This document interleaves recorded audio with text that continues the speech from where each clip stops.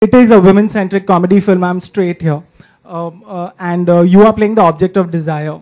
Did you have to pump in a little extra in the gym to get those slightly visible six-packs? Yeah. See, the brief given to me for the film by Sachin was kind of two-sided. I've spoken about this already.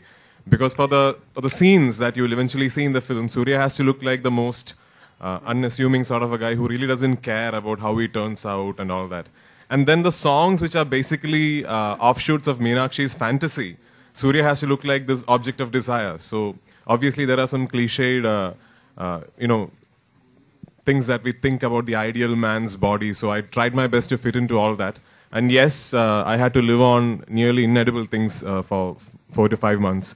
And but thanks to Sachin and Anurag, they were all kind enough to actually shoot the scenes first and then give me a good amount of time to get into the kind of shape that I had to for the songs. So yeah, it's not my cup of tea actually, but then having seen the film, I think it's definitely worth it.